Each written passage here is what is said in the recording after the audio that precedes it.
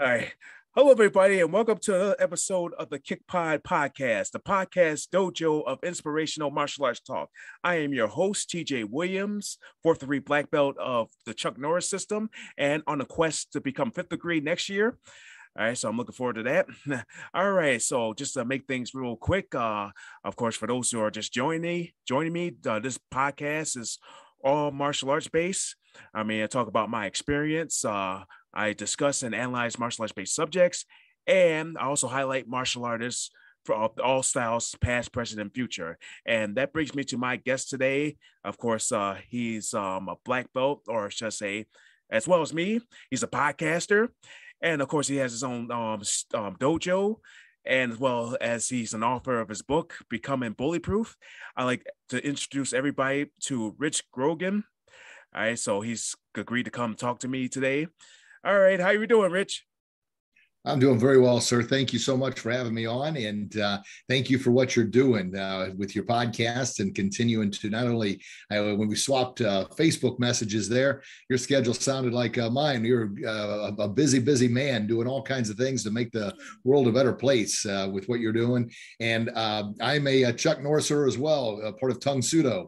So been started back in 1979, 80. So I had an opportunity to train over in Korea 4 different times and meet Kwanjanim Wong Ki, which is Chuck Norris' original instructor. So yep. We are brothers in a lot of ways, and that gives me goosebumps and makes me feel good.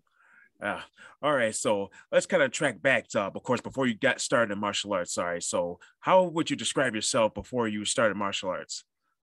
Well, I grew up on a farm, and farm boy, baling hay, shoveling poo. And one of the ways kids would kind of bully me and make fun of me is we were literally so poor. We had a milk cow, and so even at 8, 9 years old, I'm out there milking the milk cow. And kids are kids. They're going to be mean. They're going to bully. But it was one of the things. It was like, what's that smell? Oh, it's Richie. He smells like cow poop. He's so poor he can't even afford milk. And it was true. And at the same time, I was blessed because growing up on a farm, it was cold and stuff. So I got a lot of work breaking the ice and with horse troughs and baling hay and shoveling the poo. But I had an opportunity to play ice hockey. That was my first dream, to be a pro hockey player. It didn't work out, of course, but no big deal there. But I was always a small person, but very strong because of all the farm duties. But Bruce Lee and Chuck Norris is what kind of got me going in martial arts. I always liked their movies and admire them, especially Bruce. He was a small guy, and then Chuck Norris, of course, he was big to me, but he was a fairly small guy as well. But watching him, Chuck Norris, throw those spinning back kicks and spinning wheel kicks, and then Bruce Lee doing what he did is like, oh my gosh, I want to do that. I can do that. And talked to Grandma, found somebody at it was a member of a church that was teaching a summer camp, Tung Sudo, and one thing led to another. And before I knew it, I was taking a summer camp and then enrolled in martial arts. And it was good because, once again, being like I said, we didn't have a whole lot. The guy from the church was able to, as long as you worked hard, he was able to accommodate, and tuition. It was more of a donation, so we were able to make it happen. Yeah, so you definitely were prepared for doing all that farm work. And then, of course, when you want to achieve your dream of doing martial arts, there's probably a lot of karate studios out there, but you found one that really kind of fits your, let's say, I don't know, how would you say it? Like you? Well, it was something I wanted to do. It was, like I mentioned, it was, goodness gracious, 1979, 1980. It was, I was 9 years old at the time. And, Grandma happened to find it was a guy that went to the church that she went to, and I went to sporadically. I probably should have done a better job of going as a kid, but she found the guy, and he it all checked out. And this is probably jumping ahead a little bit here, but as crazy as things are, I had stopped training for a short amount of time because I was going to pursue my NHL career. That never happened, and it was a painful blow, but it just wasn't. I wasn't good enough. That's all there is to it. I was okay down here, but went up north a little bit, and they're pretty good up there. But so I decided to get back into martial arts, and I still trained, but I didn't have a quote instructor. Well, I found one at an Army depot I started going to, and lo and behold, the gentleman, Sabadim George Mans is his name, was the guy that I trained with before, his instructor. So how crazy is that? And then, of course, he trained under Kwanjin Wong Ki, which was Chuck Norris's instructor. So, I mean, how nuts was that stuff? But just kind of blessed how things came together there. But you know as well as I do, you're willing to put yourself out there and do the extra work. Things align for you. It doesn't mean it's easy, but they align for you, as opposed to sitting back and, you know, expecting things to happen. And everything you're doing. I kind of all the things you're doing with your martial arts academy and the aerobics and boxing and kickboxing and everything else you're doing, fitness programs to help people. You got that work ethic, and that needs to be recognized, because oftentimes I'm sure you do the same. You talk to folks and they want to know how you know, you're an overnight success. How did that happen? Well, all the work you put in is how it happened. Yeah, I can highly relate to that. I mean, for me, of course, I become strongly attached to martial arts because of all the years I've trained. It's like now, other than trying to focus on my style, I'm like trying to discover. This is why I got the podcast. I'm trying to discover other martial arts styles, and you know, I'm trying to get myself to learn a new kata outside of my outside my style. I'm trying to perform it for my convention that's coming up this in July. So I'm really excited about that convention. I love going to the ITC. It's like that's just our like almost like our family reunion. That's how I look at my martial arts style. Yeah. Awesome. Yeah. No, I respect that. Tung Sudo has always been the primary base, and I was with the organization for 20 something years, and we parted ways in 2014. It was just the right time to go. They had kind of lost, in my humble opinion, their vision and their focus. You know, before it was, you know, anywhere from 5 to 7 years to get a black belt, and they started making it 2 years, and to each their own. But to me, it's got to be earned. And now what we do with our academy, it's right at the threshold of 6 to 7 years minimum to earn a black belt. And what I've tried to do is a combination of styles, almost the Bruce Lee philosophy, which is what you're doing. I'm a believer. You take it all in, you disregard which doesn't align with your core values or what is in alignment with who you are. And then what you do is you add your unique flavor. I always like to say everybody's got a God-given talent. Add your unique flavor. The Kung Fu Panda, the secret formula, secret recipe, right? It's and you. That's what makes it uniquely you. Yep. And that's what we've done. And for your listeners out there, that especially those that are, you know, maybe trying to find themselves or trying to find the right fit. I was a guy that would chase the shiny red object. It's like, oh, I'll be this, I'll do this, I'll do this, I'll do this. And it's fine to try and learn that. But when you're trying to be everything for everyone, you end up being nothing for no one. So stick to your core values of what you are. And that's what really helped our academy excel and succeed. Was we focus on primary self-defense, number one, which aligns with our bully-proof program. And then along with that, character development, leadership, and life skills. And we call that our bully-proof program. So we personally don't do a lot of tournaments anymore. I used to, but now we focus primarily on any type of self-defense situation that I could see a child or an adult on a playground or, you know, outside a club or anywhere else, how they can defend themselves with practical self-defense. But the most important thing is the character development, leadership, and life skills on how they're going to make society a better place to live, and not with your fist, but with, hopefully you can keep your hands open and use your mind. That's exactly right. Yeah, that's what I relate to my students. You know, I just don't teach them martial arts. I teach them like life skills. You know, I always tell them to address me as Mr. Williams, or say yes, sir, as you move back. No, sir. That's the one thing that I teach my students. You know, I want them to be decent people as they grow up. You know, I definitely grew up with a lot of people that went down that bad path. And, you know, I tell them, you don't want to go down that path. I mean, you want to stay on this like a straight path and not make any detours to like a dead end. So that's what I definitely teach my students. Sure. And you know, I'm sure you probably questioned why you were going through some of the experiences you went through when you were younger. You know, I know I did. Why in the world? But now you have that as your foundation that you can share with others. I've seen too many people go down this path, or I've personally gone down this path, or whatever it is that you can share wholeheartedly with your students to help, you know, save them some struggles or some hardships along the way there. Yeah. All right. Well, can you remember your first lesson when you started out? Like, can you like remember the first thing you did? Not like whole class, but like one thing you learned. Yeah, the first lesson was it was outdoors because it was an outdoor summer camp, and we got right in without ever doing anything, right into sparring. And now I had, the older cousin growing up, we used to beat the snot out of me all the time. So, I mean, I felt pretty good about some of the sparring. I just didn't have the confidence. So it was kind of crazy going right into it, but I loved it because being a smaller person and being a hockey player, we would scrap on the ice, most of the time playing around, but sometimes we'd get serious, even because I was back in the 70s and the 80s. Things were a little bit different back then. So that's what we did. And I remember another meaningful thing within the first week or so was attempting to break a board with a side kick. And I had a heck of a hard time doing it. As a matter of fact, I couldn't do it. And of course, at that time as a kid, you get defeated and this and that. And the instructor was real good about picking me up. But I relate to that often when other kids at the academy now are having trouble doing a break. And I say, yeah, I get it.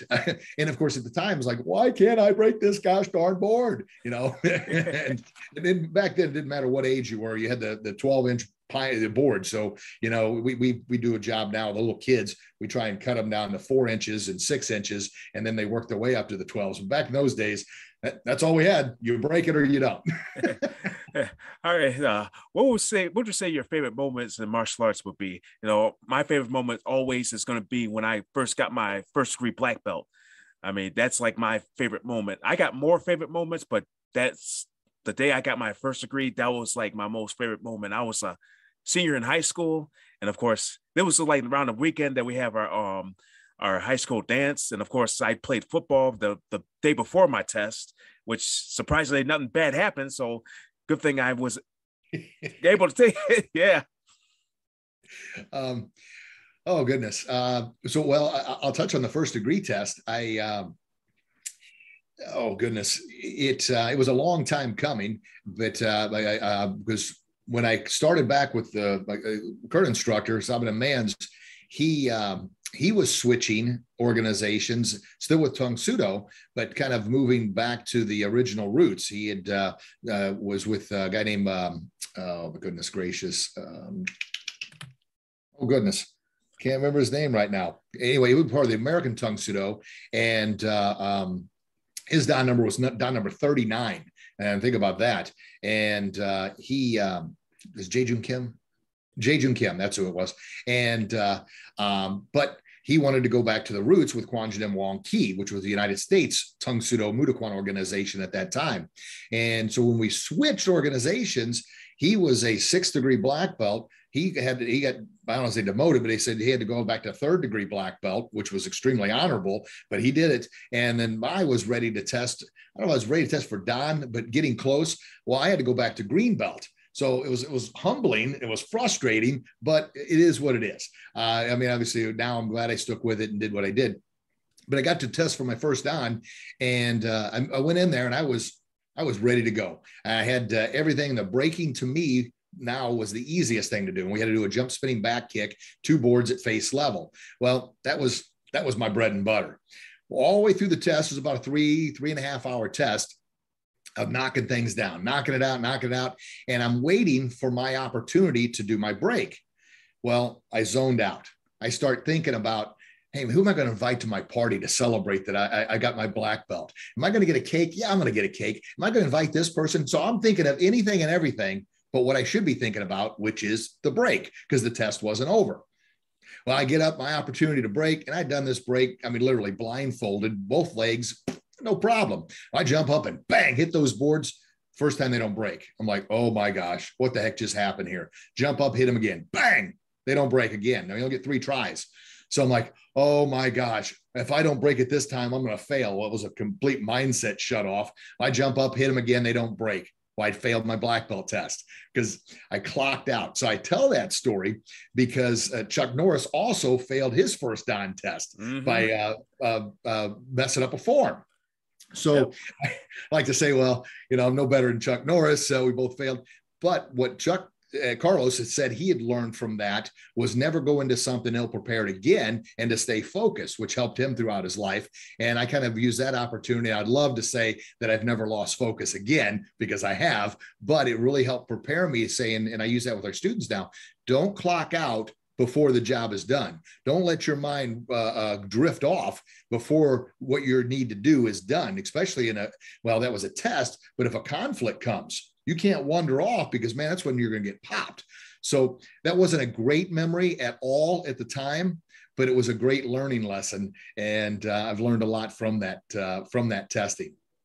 Yeah, I can relate to that. I mean, like, I was thinking, like, I never failed my first and second reader test, but of course, when I got to my third, I felt so confident, because this was around the time that I lost weight. I was like a big person. And then, this is around the time I slipped down, kind of got into shape. And I thought I was going to get through that test. But of course, when I did the pre-test, I was like, really, I had no energy. It's like I was ready to die.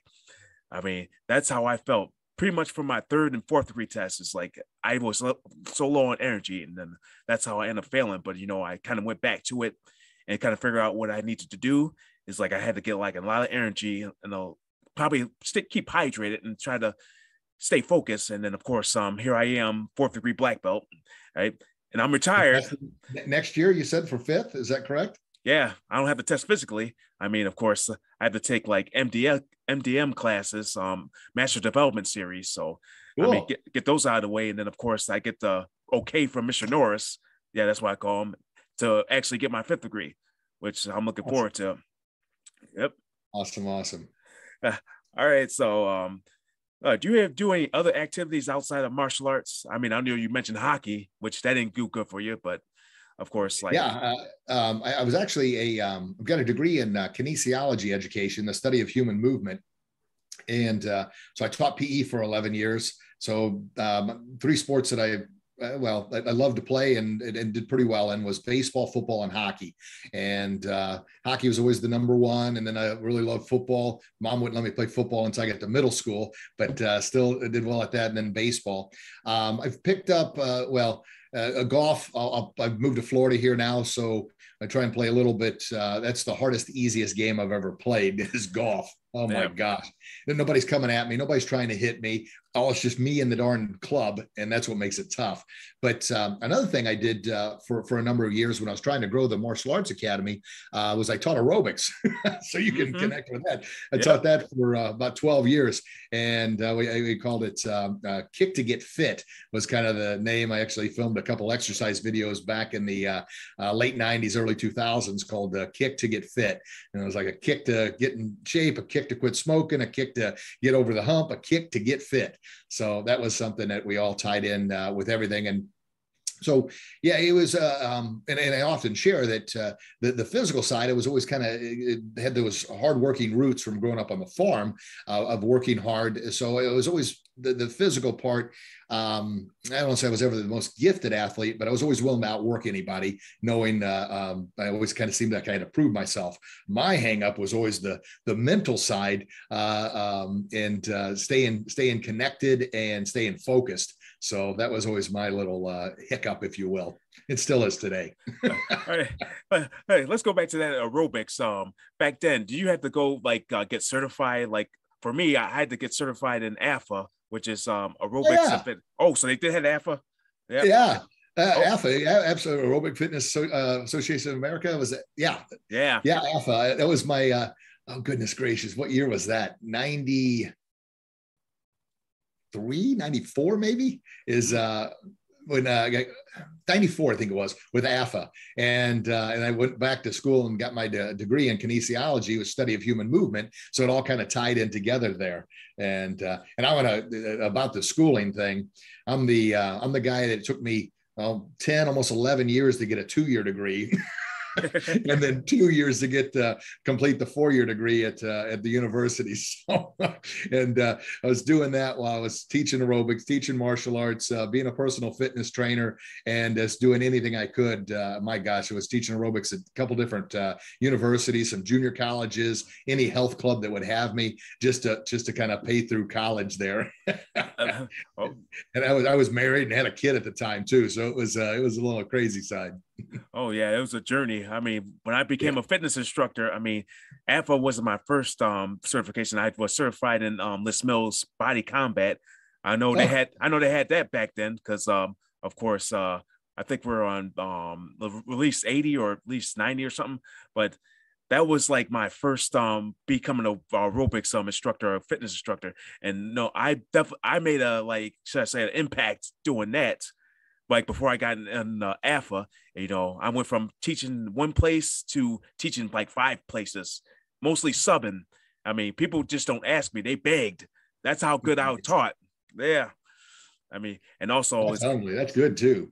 Yeah, it's like you have that fitness background with you, and then of course you kind of incorporate with martial arts, and of course, yeah, that makes sure you know, like when you're teaching kids like techniques, it's the same as teaching like your participants in fitness, like the proper techniques. You know, you don't want them to get injured. You want them to do it right. So it's like you're in a technical phase right now. You're in a technical version. Yeah. Oh, I'm so glad to hear you say that, because it's that was a big thing, because there were especially after Billy Blanks had Taibo come out, and obviously he's a trained martial artist. He trained in Tung Sudo, but you had everybody the day before Taibo came out. No one knew what a punch or a kick was in the aerobic world. And the day after, everybody's suddenly a Taibo expert. And you got them teaching sloppy technique and everything else. And I'm like, oh my gosh. And I was focusing on, you know, the proper technique, snapping from the shoulders and the hips and everything else. And you got these others doing these, what I call jackhammer arms. Mm-hmm. I'm like, oh my gosh, it hurts my elbow doing that. So, but no, that's a proper technique is so key. Yeah, those jackhammers, what do you call them? Jackhammer punches, whatever you call them. Like you've seen it. I mean, they just go real fast. I'm like, what are you doing? You're just going to hyperextend your elbow and you're not working your body. And the same thing when they do the kick with the leg and just flop the knee out there. I'm like, oh my gosh, you use the body here. Yeah, I always tell them keep their elbow down when they're doing a jab. Oh, yeah. And snap with the body. And I would always say, look, and working on the techniques, especially the uppercuts, I say, I want you to keep it inside more than you would even if you were fighting, because I want to work the obliques and the abs as you twist and turn there. I said, so get more of a workout and then let that thing go, as opposed to, the jab. That was always the thing. They had the elbows up, and in martial arts, I always called it chicken wing. I said, if you're chicken winging, it's not a good thing. Keep those elbows down. Yeah, same with that front kick. It's always doing a snapping front kick. You know, I tell them, if you're gonna throw a straight front kick, think if you're kicking the door open. Yeah. Absolutely. And because kidding, it's there's the knee and the elbow it gave me the heebie-jeebies seeing that. I'm like, oh my gosh. I said, how do you think you're getting a workout? Because I'm going fast. You're going fast, destroying the joint. You ain't working the body. Yeah. All right. So let's get to your like bully proof program. Of course, what's the one experience that had you create this, or of course your own experience, but is there anything you've seen anybody else like getting bullied that's told you like, this is it, I want to create this program so we can minimize bullying? Yeah, to be honest, it was I'm kind of on my own on this one, but definitely the reason I talk about this a lot is because I want to kind of, I guess, open some minds up. You see a lot of bully prevention programs or a lot of stop bullying programs, and that's all good to spread awareness. But bullying's been around since Cain and Abel, the first 2 brothers walked the face of the earth. Yep. I wasn't around then, neither were you or anybody else. Mm-mm. Bullying now with social media is far worse. So it's never going to stop. What we can do is we can empower the kids, parents, teens, and adults with the bully-proof armor, which is like bulletproof armor, right? Or the armor of God, bully-proof, to empower them to overcome any bully or stand up to any bully they face, both real and in their mind. Because just because we help a kid right now in 3rd grade deal with a bullying situation, well, then he goes to 4th grade. If he hasn't become empowered to become bully-proof, then we got to be there to help him again, but maybe we're not. But if he can do it on his own, that's the key of the bully proof. And it's not that we can stop it. It's never going to stop. Yeah, that's honorable to say we're going to stop bullying. But I say, look, let's empower the kids to deal with it when it comes. Because maybe a child never deals with it, but then they become a teenager and an adult. They become an adult and they've got a boss who's a bully or a jerk. Well, does that mean they punch them out? Does that mean they hide in fear? No, you become bully proof. You stand up to it and you stop it as soon as possible. So what we kind of created with the bully proof program is what I call the ABCs. A is awareness and avoidance. Be aware of dangerous situations. Be aware of the way you carry yourself. If you carry yourself like a victim, you're probably going to be a victim. Carry yourself like a victor. Carry yourself like a hero. Doesn't mean you're arrogant and cocky, but it means you carry yourself with confidence. And then the B is believe in yourself with your bully proof armor through positive affirmations, through positive self-talk, by being aware of not saying negative things about ourselves. And oftentimes we're own worst bully by saying, I'm an idiot. I suck. I can't do this. Well, we're bullying ourselves. We're planting negative seeds in there. And people hear us talk it to ourselves like that. It's an open invitation for them to talk to us like that. So that's the B. The C is communicate clearly and confidently with your posture, your shoulders back. And I call it tiger's eyes and lion's voice. It means when you talk with a purpose. And it doesn't mean you have to scream at anybody, but you let them know with your eyes that you're confident. Now, you may be scared to death on the inside. You might be peeing your pants, but on the outside, you project confidence. And then D, if it gets to that, hopefully if you follow the A, B, and C, chances are you can avoid most of the situations. But if anybody physically puts their hands on you and tries to hurt you or assault you, that's not bullying anymore. That's a crime. Now you have the right to physically defend yourself. And that's where I'm different than a lot of folks, because a lot of folks say, don't fight at any cost. Well, my thing is, look, if you don't do something to physically stop the attack, the pressure is going to build up. And the suicide is the second leading cause of death for ages 10 to 34, because most kids don't know what to do. They let it out on themselves and end up taking their own life. So I'm all about, look, somebody physically puts their hands on you, you physically defend yourself. I mean, I'm out in public, I have my eyes all over the place, I'm trying to watch for myself. I'm trying not to hurt anybody, but at the same time, I don't want anybody to be hurting me or trying to take anything away from me. I mean, I know where I'm at, I see a lot of I call them crazies, that's like, really, that's like, they're out at night and, they're always like, I should say not asking for money, but, they're just like, I don't know you, but just kind of keep your distance. So yeah. I don't want to hurt you, so just keep where you at. So, yeah. And everything and obviously you train martial artists. That's all I'm trying to do with the Bully Proof brand is pass on what you just said there, that awareness knowledge, to speak confidently, use your eyes and look at people and to say, hey, keep your distance, stay back. But you're aware of that. But as you and I both know, and I'm going to bring my phone up here, this is what everybody's head is in. It's in the phone. They don't have any idea what the heck's going on around them. All they do is they're glued to this phone. Well, put the darn phone down the time you walk from wherever you're going to your car. I promise you're popular. I'm not talking to you. I'm talking to people out there. You're popular. Yes, but you can wait. Whatever's on social media can wait. Get to your car safely first. And then when you get in the car, lock those darn doors. And then I always encourage people to start the car immediately, because if you do get on your phone, you're going to realize, holy cow, my car's been running. And the price of gas, you don't want that car running too long, then drive your butt home. Yeah. The longer you sit in the parking lot, the more vulnerable you are to be a victim. Get out of there. Get home. Yeah, I always tell my students, like, if you're in a self-defense situation, what's your number one goal? Your goal is to go home. I mean, that person that's stopping you from going home, I mean, that's the person that's you're not going to go home at all. So, yeah. Nah.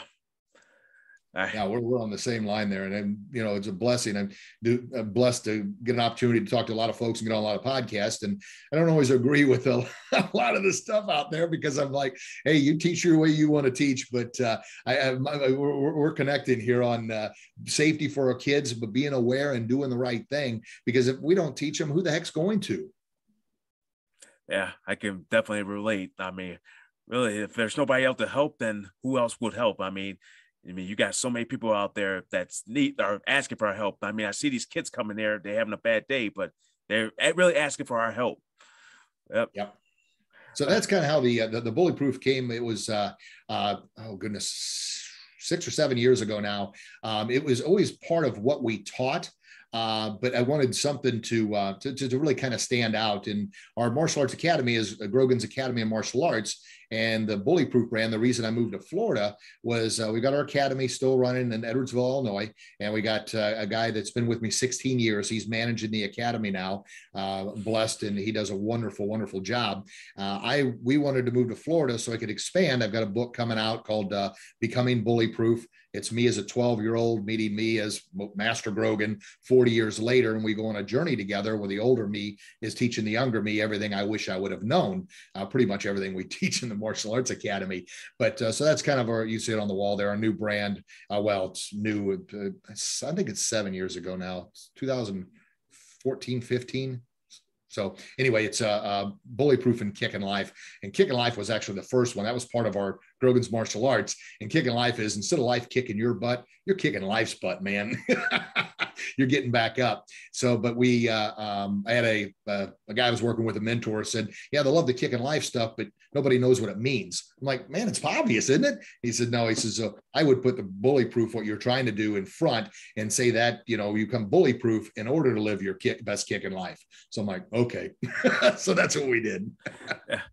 Yeah. I got to start writing me a book sooner or later. I mean, I'm gonna interrupt and tell you need to, okay? And your story is incredible, and what you're doing is incredible. But I am also gonna lie to you and say it's to me, I barely graduated high school, so writing a book has been a butt kicker. It really has. But if I can do it, anybody can do it. I made what it was. I made the top half of the graduating high school class possible because I wasn't in it. I was in the lower third, but that's something I'm proud of. Just the reality of things. But no, my gosh, from what in our brief connection here and what I've seen online and what you're doing, man, the world needs it. It's tough writing a book. I'm not gonna lie, but man, it's tough getting a 4th degree black belt too. So writing a book's a heck of a lot easier than that. Yeah. And speaking of writing books, I also talked to another author who was also a martial artist, Tori Eldridge. I mean, definitely she wrote like three books. Well, 3 books are out now. It's called The Ninja Daughter. Of course, I'm still reading the first one. And of course, you got these 2 other series. And of course, you got a new book coming out soon. So, I mean, I'm probably going to go check that out. But I know I got to get through the first book. I'm getting so interested in the first book. I mean, I wish I had more time to read it, but everything I read so far, it's like, yeah, this should be a movie or a TV show. Yeah. Awesome. So, yeah. Well, and obviously we talked earlier about the Bruce Lee philosophy, and Chuck Norris kind of with his organizations, the same thing. You bring it all in, you disregard what isn't you, and you add your special flavor to make it yours. And I think that would be on a book, boy oh boy. And I'm sure you do this already, but I'm just going to remind you. I don't know how many of these little journals and big journals, and always writing stuff in there. And my bad thing is going back and actually looking at what I wrote down. But now that I wrote a book, I've got to do it. But it's powerful because you forget stuff. And but yeah, your journey is unique in your own way. You've experienced things that nobody else has ever experienced. But at the same time, it's relatable, where who is ever reading your book's going to say, oh man, yes, that happened to me too, or I can connect to that, or I can relate to that. And that's the greatest feeling in the world, because oftentimes when we're experiencing troubles or hardships, we think we're the only ones. And you read a book and find out, holy cow, this person's experiencing it too. All right. So before we kind of get to our Hidden Dojo segment of the interview, is there any inspirational quotes that you can think of that describes your journey? Yeah, there's I self-love them actually. The only way to avoid criticism is to say nothing, do nothing, and be nothing. That's Aristotle. So just know you put yourself out there, you're going to take a beating, whether you like it or not. But my favorite quote of all times is by Zig Ziglar. And I'm blessed to be a Ziglar speaker, trainer, and coach. And it's my favorite because it's had such a profound impact on me. Because before I talked about it, the mind was never there. Barely graduated high school and everything else. Because I say up until 2012, I didn't know I could read because I chose not to read. Since 2012, I've been just taking in as much as I can. So the quote is, "You are what you are and where you are by what's gone into your mind." you can change what you are and where you are by changing what goes into your mind. And so for me, that is the most powerful, because I in the book, I talk about weeds in your mental garden. And just like weeds in any garden, if you don't dig up the weeds, you can't plant the seeds, right? Because you plant a seed, the weeds are going to suffocate it. So you got to dig those weeds out first and then plant the seeds. So I like to say 40 something years, I had a lot of weeds or a lot of garbage up there, limiting beliefs, self-doubt, and everything else. And I did a good job of camouflaging it, act like nothing's wrong, but it was there. So my whole thing is trying to get it out. And some days I'm like, my gosh, do I got to keep digging that weed? Well, that weed after 40 plus years has really grown some roots. So you got to get that sucker out. So that's my favorite one, is the Zig Ziglar. And, but my gosh, there's so many quotes. One of my quotes that I say to the kids all the time is attitude and effort. You know, the attitude is the fuel to push that effort to be your very, very best. But if you don't have the right fuel, you're never going to have the effort that you need. So attitude and effort is where it's at. And that's the only two really qualities we evaluate our students on. Athletic ability, some kids are gifted and some kids aren't, but everybody can have the right attitude to try their best and do their best. And everybody can have the right amount of effort. And meaning, even if they don't know how to throw a very good punch, this is a terrible attitude, right? But snapping that baby out there, that's the attitude, that's the effort we're looking for. And by applying that, you're going to get better.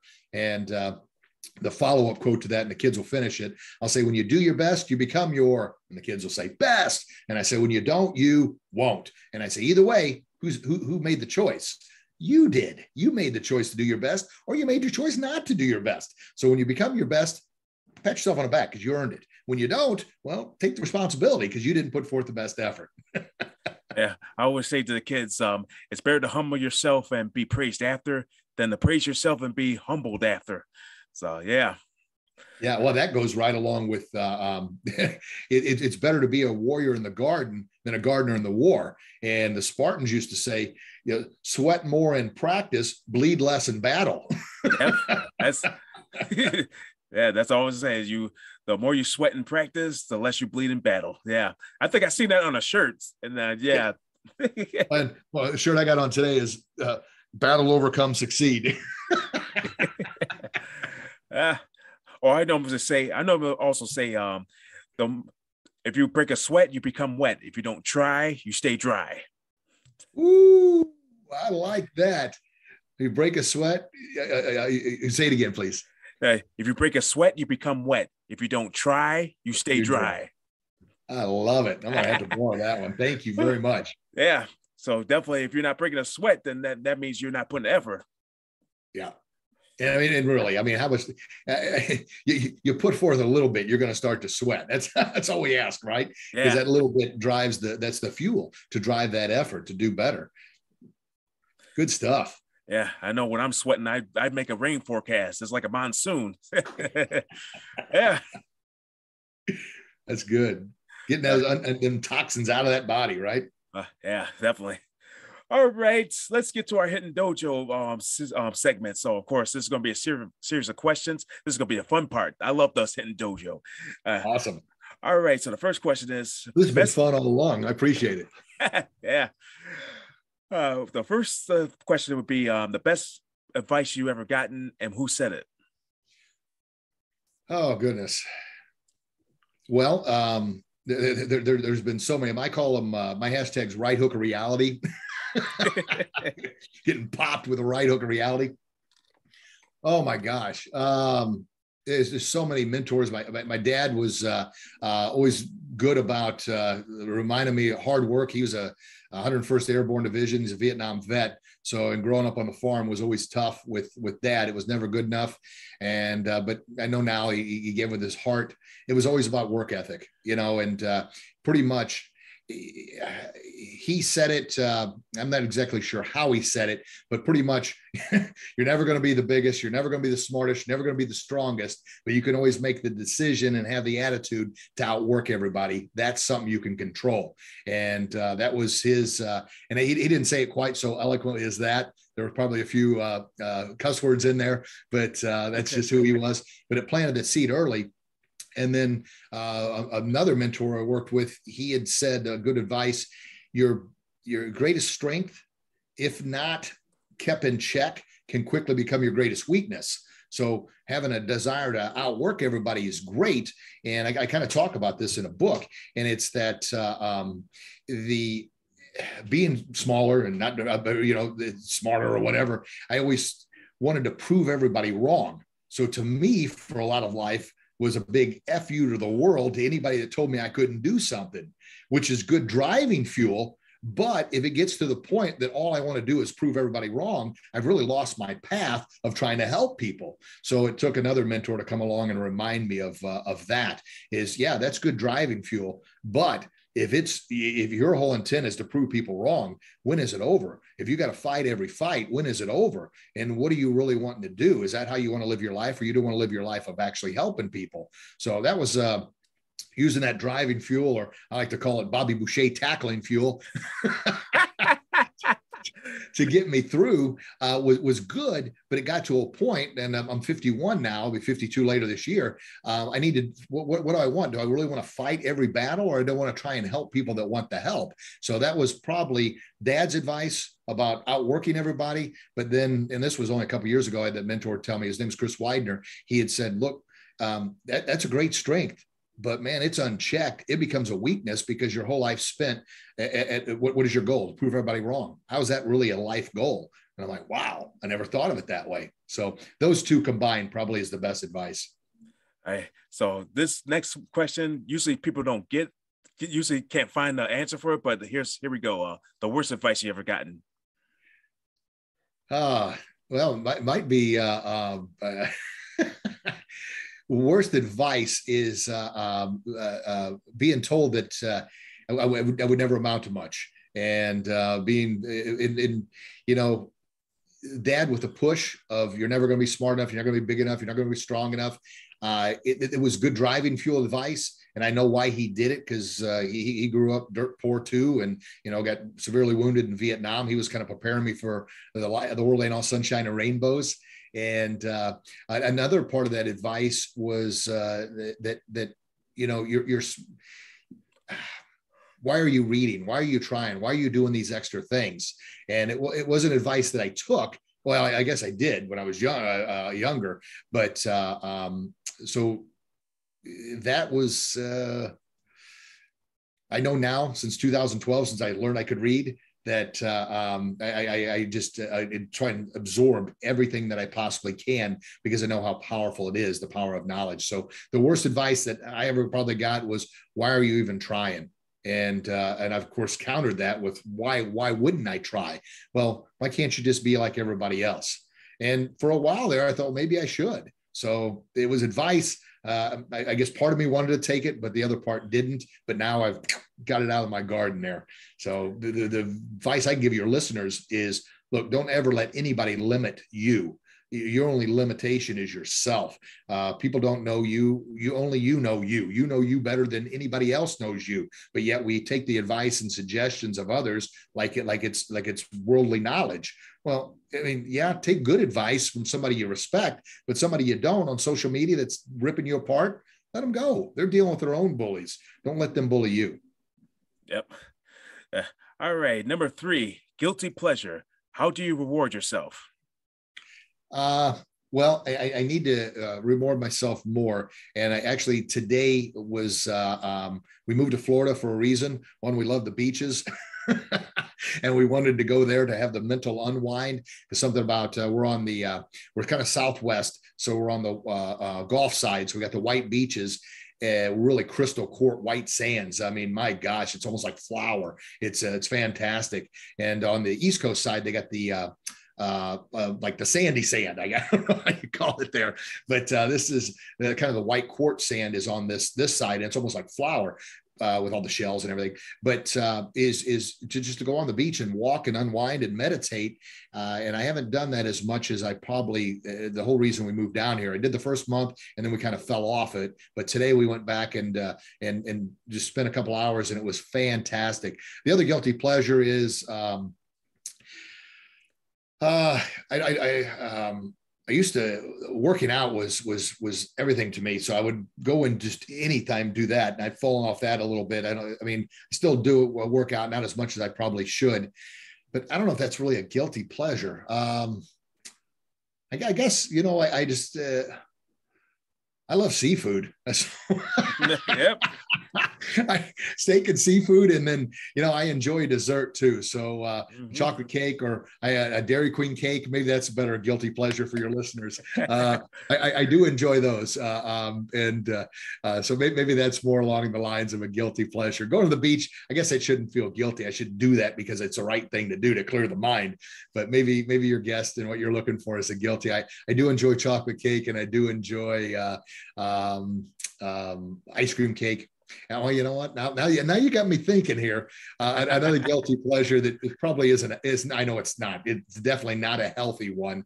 But in chance hang out with the guys, I enjoy a cigar from time to time. So maybe I shouldn't say that. That's bad. But it's a way. I'm a hyperactive guy. It helps me unwind. So there you go. I just felt my guts.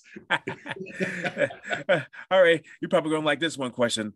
What famous movie would you want to be in? What famous movie? Well, I always wanted to be in a movie with Chuck Norris, or I always liked Jean-Claude Van Damme when he was on the path, and they kind of derailed a little bit, but to each their own. I'd like to pretty much any movie that Carlos Norris, Mr. Norris is in. I would love to be in a movie with him. I think that would be pretty doggone awesome. I always wanted to be on Texas Walker, or Walker Texas Ranger, when that series was out. I always wanted to star on that. Yeah. So that would be it. A movie like that, and maybe Chuck Norris is my dad, and I'm his long lost son. I don't know. Yeah. Call me crazy, but I like to be in a Disney movie. I mean, oh, okay. Well, I'm gonna ask you now. Which one? Do you have a favorite one, or? I'm a sucker for the Lion King. Oh my gosh, that is one of my absolute favorite. All right, so you ready for this? Yep. But Simba and the Mufasa, yep. It's one of the things I would say when that movie first came out all the time. Mufasa, ooh, say it again. Yeah. And that's one of my that give me goosebumps here. That always touches my heart. The Lion King. That was absolutely one of my favorites. And well, now that we're talking about it, I always enjoyed Aladdin, and we actually named one of our. We had a dog named Princess Jasmine, and then we got a cat. This before I had kids, and we named the cat Raja. So my wife and I, when we were first married, we had our family photo with me and her and Jasmine and Raja. That was our family photo. So how nutty is that? But no, we love Disney movies, but Lion King is absolutely one of my absolute favorites. That's good. Yeah, I'm starting to develop that James Earl Jones voice. Yeah, yes, you are. And I'm glad you said that, because I was like, man, that sounds familiar. Yeah, James Earl. And the Lion King cartoon one came out, and it was good. But then the other Lion King, my gosh, yeah, goosebumps there. James Earl Jones. Yeah, a king's time as ruler rises and falls like the sun. Send that in for Lion King 2, baby. Yeah. So, of course, if James Earl Jones retires, then I can probably fill in for it. Absolutely. And James Earl, you've done enough. Just go ahead and move aside. It's time for me to step up. All right. Secret talent. Oh, secret talent. I guess connecting with kids, because I'm nothing but a big kid at heart. And I know that what I didn't like as a kid, I try not to treat my own kids or other kids that I interact with in that way. I try and be a big fun-loving kid. I often say that I'm nothing but a little kid trapped in this adult body, and the little kid wants to get out. And probably the biggest disservice I've ever done to myself is think I had to grow up. Yep. So that's probably it. Being able to connect with kids, just being, kind of a fun-loving kid myself. And when I forget that is when I'm the most unhappy. So stay with my secret talents and be a fun goofball and relate to kids and just be a big kid. Yeah. The only time you have to be an adult is when you have to pay bills. That's true. That is a good part. And that seems to come along too much. I actually just had my daughter, she's 18. We went, her name's Madeline. And we bought her a newer car. It wasn't brand new. It was like a 2017, but I had her come with me to the dealership and sit through the whole loan process. And she's like, Dad, how long is this going to take? So she sat through the whole process so she could learn how to do it. And then this is just yesterday, she sat through setting up the automatic bill pay through her checking account, because she's going to pay her own car payment. So that was kind of her version of learning how to pay bills and be an adult. Yep. And she goes, I don't like this adult stuff. I said, I don't either, sweetheart. That's a good point. The only time you got to be adults, pay bills. Yeah. All right. Dream celebrity encounter. Um, we've been talking about him all night. I'm going to go back there. Is good old Carlos, Mr. Norris there. Encounter with him. And it was, like I said, Jean-Claude Van Damme. I always liked him because I knew his humble beginnings, being from Brussels and going up through. But I mean, if I met him, that would be cool nowadays. But Chuck Norris. And I had an opportunity a few years ago when he was at the Martial Arts Super Show, and we just weren't able to connect. So I missed that, but I would definitely love to connect with him. So maybe we can make that happen. I could fly out to one of your tests and meet him or something. That would be unique and awesome. Yeah, I know he's really approachable, but they kind of have him guarded pretty much. So I mean, you can't go up to ask for autographs. The only time I can get a picture with him is if I pay for the photo op.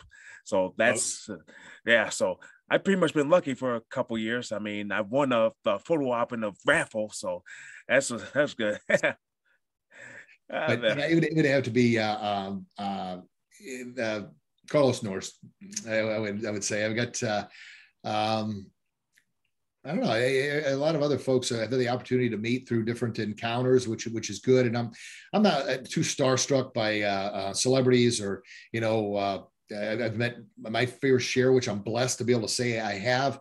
And I think most of them, the celebrities, they just want to be treated like a normal human being. They don't like all the star-struck, stuff. And I can't remember. I don't know that when the person I asked for an autograph, I never been big on that either. It's more about just happy to hang out with them or get a picture with them would be cool, and go from there. Yeah, like I definitely go to Comic-Cons a lot, and I see these celebrities, and of course I just talk to them like normal people. It's like I don't sound like I'm like a fanatic or pretty much, or I get nerve struck, but I just go up there and just say hello, how you doing? So that's yeah. Well, and I think the attitude that they like it. I mean, you've got your own show now. You got your podcast and everything you're doing. You're a celebrity to a lot of people. So if you carry yourself in that way, I know you're humble enough. You probably don't want to hear it, but it's true. You're a celebrity in your own way, and you carry yourself with that, and people can feel it, see it, and want to be a part of it. And that's all that most quote unquote celebrities want. I mean, of course, you've got some out there. They're maybe not the best people. I don't know them personally, but and teach their own. I don't know what battles they're fighting, but yeah, you're definitely, from what you're doing with your show here and your aerobic classes, your fitness classes, your martial arts classes, you're a celebrity to a lot of people, and they're probably afraid to approach you because of that same thing. And I know you're open and inviting. Hey, I'm a normal person, man. Come up and talk to me. Yeah. So pretty much this whole show pretty much got me out of my shell because, I had to deal with that attention deficit hyperactivity disorder, that kind of keeps you in the shell, but, you want to get yourself out there. So kind of create something that's going to help you get you out of your shell. Yeah. And then it's helping thousands of people that get to listen in too. And that's the thing we never really know, having shows and podcasts and stuff, how many people we actually connect with, and maybe it's only a handful, but out of that, man, you're making an impact and changing lives. Oh, yeah. All right. One last question before we cut out. 10 years from now.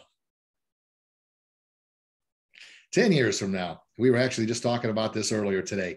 10 years from now, my kids will be 31, 28, and 23. So we'll probably downsize because right now we've got, we moved to Florida and the whole tribe came with us.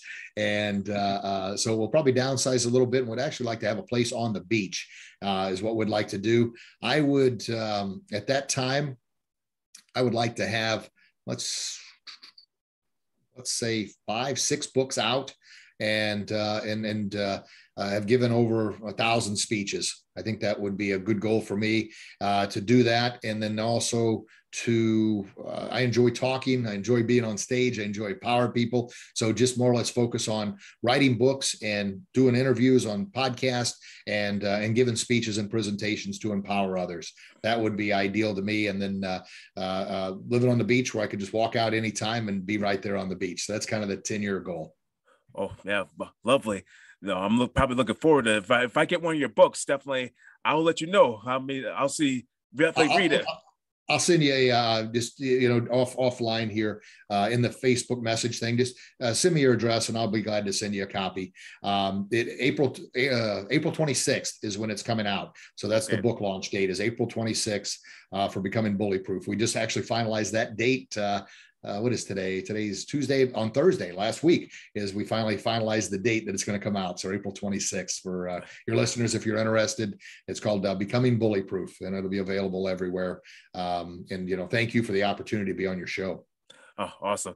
Yeah. Thank you very much for taking the time. I know you wanted to hang out with your daughter right now, but of course, I mean, I didn't want to take up too much time, but you're here. We're having fun, but we are having fun, and I appreciate it. I apologize. I got a bit of a talking problem, and I knew you and I would be right on sync from what I'd kind of learned about you there. And I'm trying to do, and for your listeners here, I'm trying to do a better job of it sounds horrible, but I haven't always put my family first. I've always tried to grow in this and that and do everything I can to seem like empower others. But sometimes my family gets put on the back burner. I want you and your listeners to kind of learn from me and do a little better job with that. And that's why I wanted to do both. I wanted to be on your show because I know how busy you are. I want to honor your time. But at the same time, I'd mentioned I want to do something with my daughter as well. So I know we'd said 45 minutes to an hour, but, she poked her head in the door a little bit ago and gave me that thumbs up. So that's why I feel pretty good about what we're talking about here, because I think she can hear what a good communication and conversation we're having here. And, what you're doing, she respects. She knows what I'm trying to do, and it's right in line with what you're trying to do, and she respects that. Yeah, of course, I don't have daughters of my own, but I have two nieces. So that's okay. Sort of, yeah. How old are they? Oh, my oldest is she's going to be 15 this year. Oh my! And of course, my youngest is going to be 8 this year. So yeah. Okay. Well, spend time with them because Madeline now she's a little older. Madeline's my 18-year-old, Austin's my 21-year-old, and Emmett is my 13-year-old. This may end the podcast here, but I'm a huge Cowboys fan growing up on the farm. So that's Austin and Emmett. Yeah. I mean, it's kind of tough. It's kind of tough getting over the border of Canada. So that's where they live. My brother and my sister-in-law live in Canada with my nieces. So I'm gonna at least try to get over there and try to see them. Yeah.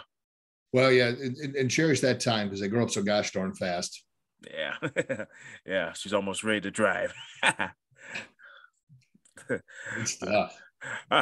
So thank you very much for joining me, Rich Grogan. So hopefully your future, hopefully you do well with everything you do. And of course, I'm going to bow everybody out in this podcast. So for those who are just tuning in this new podcast, make sure you tune into my previous episodes on the BICBPradio.com, Apple Podcasts, and Spotify. And I'll see you next time for another episode here at the Kickpod Podcast. This is your sensei, TJ Williams. Bow you out.